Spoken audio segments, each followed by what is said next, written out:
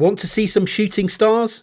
Get outside now and see the Leonids. The shower will be at its most frequent between roughly the 17th to 18th of November, but it can still be seen up to the 30th of November across much of the northern hemisphere. You don't need any special equipment to see these shooting stars, just clear skies with little light pollution. The Leonids occur once every year as the Earth passes through the debris field left by the comet Tempel-Tuttle. As the debris enters the atmosphere at more than 45 miles per second and burns up, we get the beautiful streaks that are the Leonids, so named because they appear to stream from the head of the constellation Leo. Every 33 years, Comet Tempel-Tuttle returns to the early solar system, replenishing that debris field and producing even more intense meteor storms. An 1833 event reported a peak intensity of 100,000 shooting stars per hour.